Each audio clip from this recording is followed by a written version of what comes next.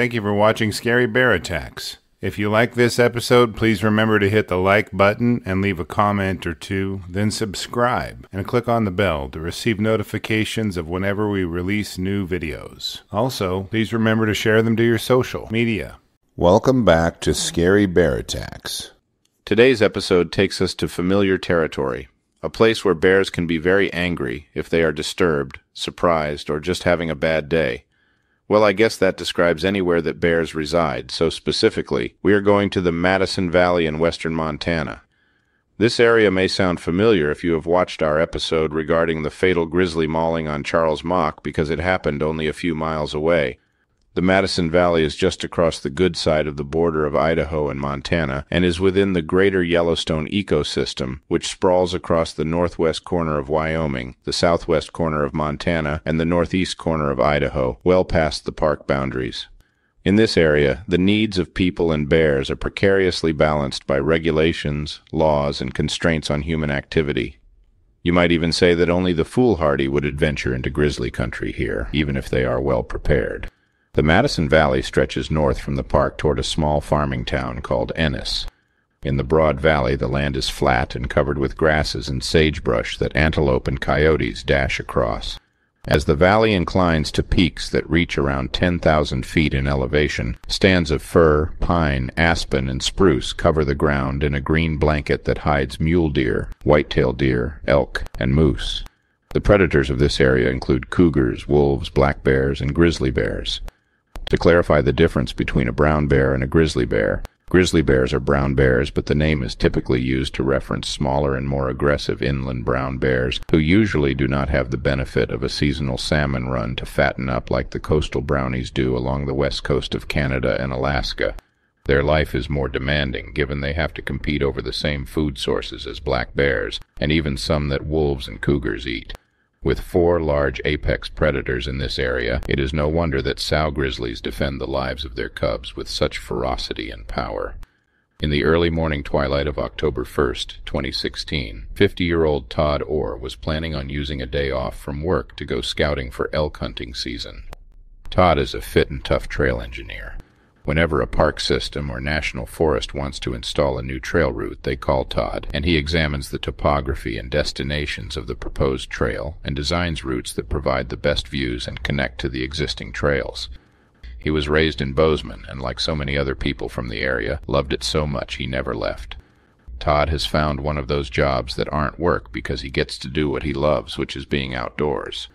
He is an avid hunter and fly fisherman and hikes for relaxation and exercise. His job allows him to pursue his favorite pastimes, which include designing and building custom knives. On his scouting excursion, he was packing a 10mm pistol and his bear spray because he is a realist and knows that a bear can be anywhere in this area. His handgun is stashed in a chest holster and his bear spray is holstered on his right hip for easy and quick access.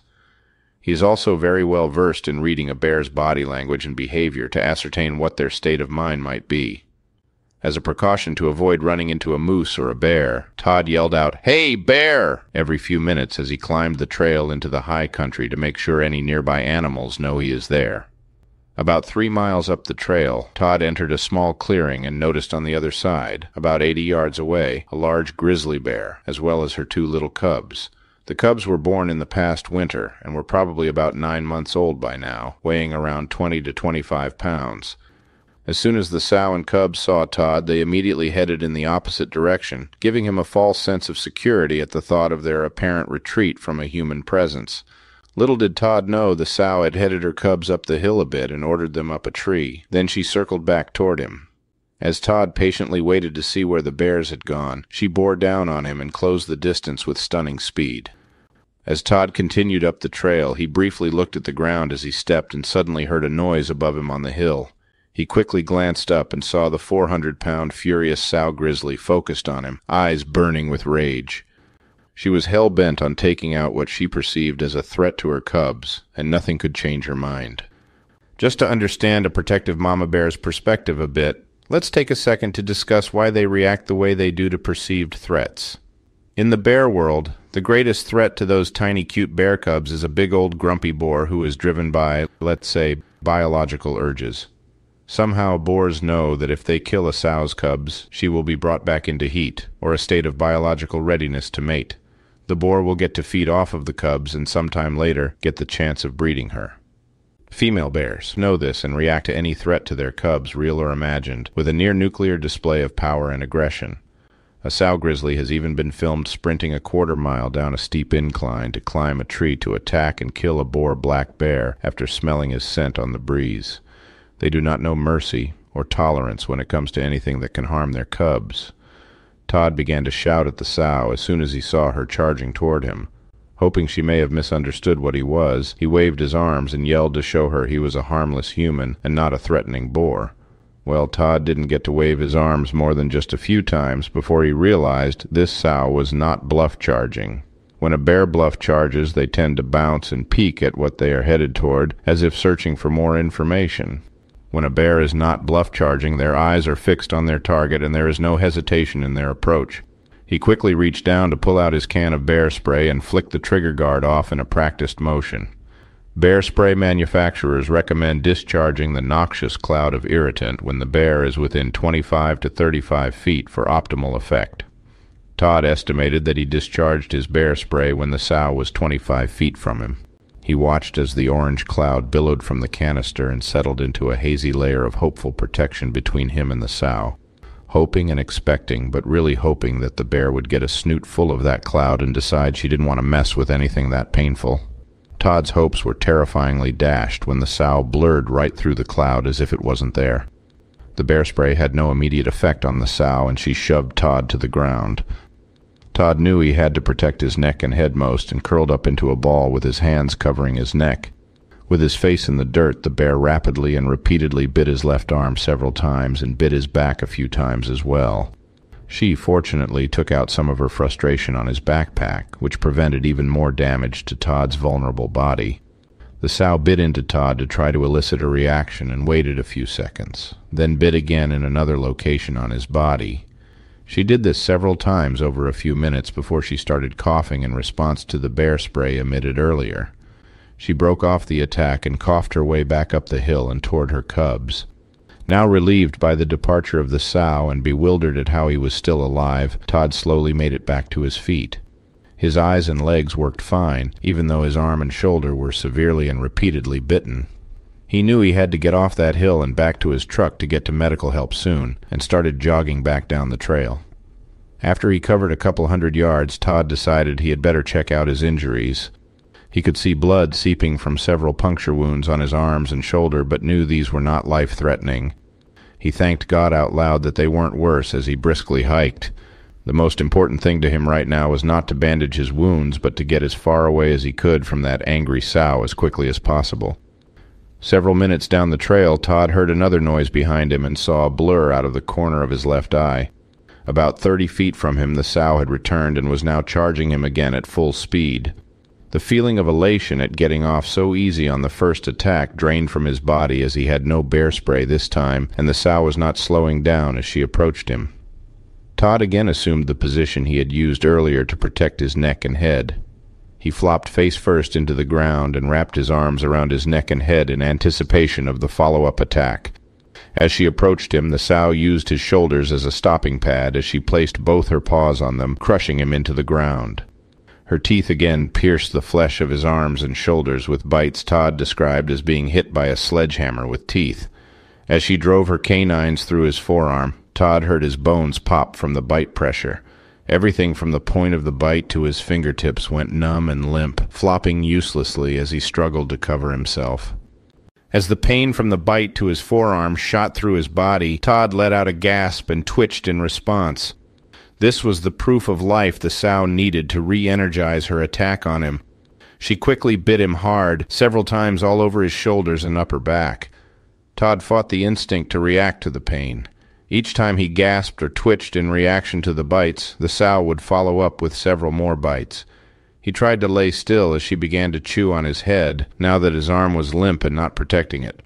On about her third bite to Todd's head, he felt a flood of warm blood pour over his face.